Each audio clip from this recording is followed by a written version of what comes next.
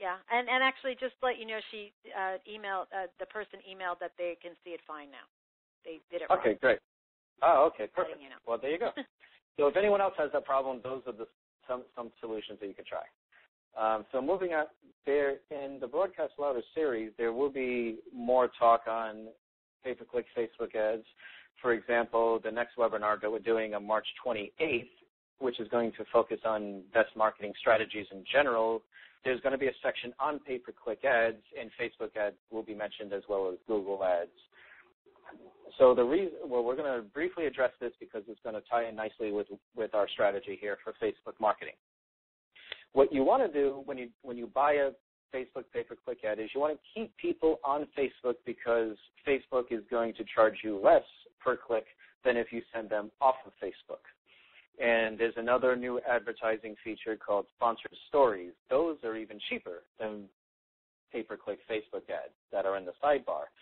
They're also in the sidebar, but they're more like stories that you post, and you can sponsor them, sponsor tags, and they are actually a cheaper rate and get a higher interaction rate as well, so that might be another option for you.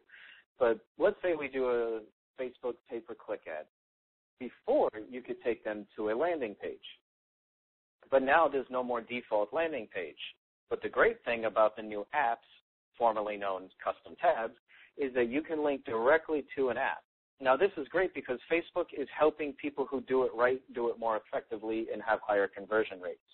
Because what we can do now is we can design some apps/pages to be the new landing pages, conversion pages, aka squeeze pages, so that you can generate leads from your landing pages, and the way that you should be doing it anyways. As a quick little aside, just to give you a little bonus tip, whenever you're doing a pay-per-click campaign, you're spending money. So obviously, whenever you spend money, you want to maximize the opportunity to get the return on that investment. So you always want to send a pay-per-click to a conversion page where you can either convert them into a lead or a sale. So you never want to send a pay-per-click to your timeline because you can't get anything out of that other than maybe a like. You want to maximize your ROI. Same thing if you buy a Google ad, you never want to send a pay-per-click to your homepage website. You want to send them all to a landing page, a specific landing page. We'll get all into that in 2 weeks when we talk about pay-per-click in much more detail. But for now, so if we do a great campaign, we're getting a lot of clicks, where are they going to go? We don't want them to our timeline like we just established, so we're going to create an app that we're going to use as a landing page. So you can have as many as 3 apps revealed in your timeline, and you'll see that when we get into the next slide. You can change your thumbnail of any of these apps. So even the apps that are pre-existing that you might have gotten from a third party that you're maybe paying $10 up to $30 a month for, you can change those thumbnails in most cases. Some cases, depending on how the app was coded, it may not be completely 100% functional with the new Facebook timeline. But anything you create, absolutely, you can totally customize now in ways that are beyond what you could do before. Once you see the stuff that we're going to suggest, no one's doing the stuff, and this is absolutely the best way to maximize your marketing ROI. So your cover image isn't visible when you actually send people to an app. So now you have a pay-per-click ad. People have clicked that. They go to your landing page. They go to your app. And there's no more nice, pretty cover photo. So we're going to tell you how to get around that and how to not lose your branding. And we're also, besides, here's the most important thing. We're going to tell you some marketing strategies on how to use Facebook's timeline. But really, when it comes down to it, besides great content, apps are the best way to stand out from the crowd. So number one, you always have to have great content. You have to have great relationships with the people who like your page, and you have to keep pumping out quality content because that is prime number one, because that's what Facebook is still great for, is you're building a relationship with people. So best practices is we're going to create custom apps. We're going to use these apps as landing pages for our pay-per-click ads, and we're going to place our branding on the top of all apps, because let's show you what it looks like if you didn't do that.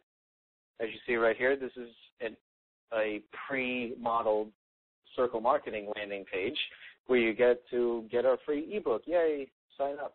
and you get 40 marketing strategies and techniques to help you grow your business. But when they come here, what do they see? They see maybe the logo on the page, but we lose our branding. So our solution for that is, since we're creating the page anyways, we put a nice little branding up top there. So now when they come here, they not only see the logo, but now they see a couple of other links, and we're going to talk about that, because that is where the power of apps really comes in. Let's talk about the different types of apps you can create. You can do an About Us app. These are formerly what landing pages were. They used to be, just something they land on and say, hey, like my page, and great, this is my brand.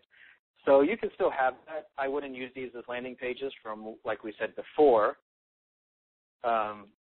You can't convert anyone off of here. So the next type of page, the app that we can do, is a lead generation app that you saw a preview of. We want to use this mostly for pay-per-click ads. When you direct people here, you want to be able to get them on your list. You want to be able to help them if you're offering a product. And we're going to show you another great thing in a few minutes about how to actually get sales from these new apps. So the big functionality here that I'd like to talk about now is the top banner right there, where you saw that there's links. Well, the links allow us to have cross-app connectivity. So if you land on our lead generation page and you're like, I kind of want the book, but maybe I want to find out more about what this company is about. Well, there's the About link right there. The reason why we do that is, let me go back for 1 second just so it blows up a little bit more. If you look where it says free ebook next to your name, in case your name is Circle Marketing, that is your new navigation. You drop that down, and that's where you navigate through all the different apps. Obviously, that's not the most intuitive way to do this. So what we're suggesting is that since you're creating the app anyways, create your own branding, your own links, so you keep people within your page, you help brand your page properly, and this helps you cross-connect the different app pages that you have. Another app is a like to reveal, which is also called a FanGate. FanGates weren't working the first day that Facebook did a little trial version, so people are afraid that it might go away, but it's not going away. FanGates absolutely still work. And for those who don't know, what a FanGate is basically a like to reveal the offer. For example, we put up a page, we encourage them to like the page, and in exchange, they will receive whatever the offer is. In this case, Elisa is offering a free download for one of her great songs. Now, if you remember, the cover image could not use a call to action as far as like this page.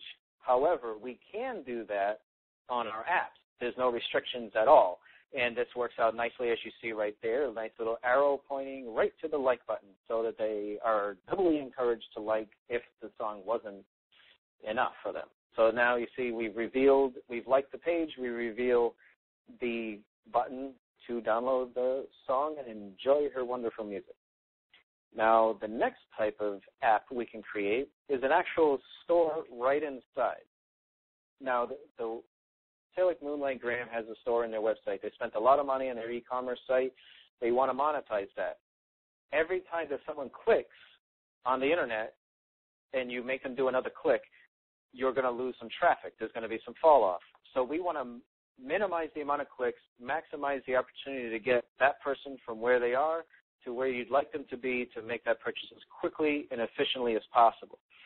So now you can do a pay-per-click campaign and send them directly to this app, and we can actually embed an entire website within this app. Now, there's a couple of restrictions around that. For example, Facebook apps do have a maximum width, which is 810 pixels wide. I'd suggest 800 if you're going to design a page specifically to go into the Facebook app and host it. This is great because you still get the cheaper pay-per-click rate that you would have gotten by keeping people on Facebook, because technically you're keeping people on Facebook, yet you're also bringing them to your site as long as your site is either 800 pixels wide or 100% width, or it's a responsive theme. Then it'll expand to whatever width is possible, is presented. Yes? Louis, I have a question here. What would be the advantage of having this full site and with the shopping and everything rather than the original site that's on the web? I mean, other than the 850 million daily users. The 850 million daily users? On Facebook. So I'm saying, but what would be the advantage of having the shopping cart and the whole site here over just having it in their regular website? Well, actually, the great thing here is that this is the website. This actually is their website. Their shopping page is embedded within the Facebook app. So the advantage to that is that you don't have to create something new. You're paying minimal money to create the app as long as your page, your web page, your shopping cart is within the parameters of the timeline. It won't break. It'll still embed even if it's 1,000 pixels wide, but then you're going to get scroll bars. It's not going to be a good experience, and it's not a way to go. You don't want to do something that's not going to fit. Okay. So then what would someone do if they had a website that was, let's say, 960 pixels wide? If it's would they 960, create a new version? No, you could create a new version. If you want to embed it in a Facebook timeline, then yes, you're going to have to modify it in somehow. These days, a lot of web pages should be responsive, which means that depending on the viewing device, because there's tablets, there's mobile phones, there's monitors, there's laptops of all different sizes, you should probably think about getting a responsive website model that will automatically adjust to whatever viewing screen the user is viewing you on. So assuming you don't have that, let's say you're a smaller business, just paid a lot of money for your e-commerce and they hard-coded it, you don't want to do this, well, this might not be the best solution for you. But the advantage to doing this is that you're getting a cheaper pay-per-click because they're coming through on your Facebook because obviously you're keeping them on Facebook. So you're getting a little bit easier to get your cost per conversions down. Great. Now we go over to Facebook marketing will be touched within Susan and Broadcast Louder's series. There's a 5-lesson series that's coming up after our free webinar on the 28th. And one of the instructors there, guest, is going to be talking about social media. But here's just some general, mile-high viewpoints on Facebook marketing in general, since we're talking about timeline marketing. The quality of content and stories are more important than ever. Because most people, they get their news from the pages that they like through their news feed. They get their updates through their news feed. Very rarely do people actually are going to seek out every single brand that they're interested in. So the way to keep people engaged, the way to keep people interested in your product, the way to keep building that relationship is by coming up with quality content all the time. And by quality content, I don't mean using the old marketing method of blasting out, buy my product, buy my product, buy my product. You want to build a relationship with people just like you always have been told recently on Facebook. This is social media. This is where you go and you kind of mingle with people, develop relationships. This is the place that you develop that relationship by continuously giving quality content.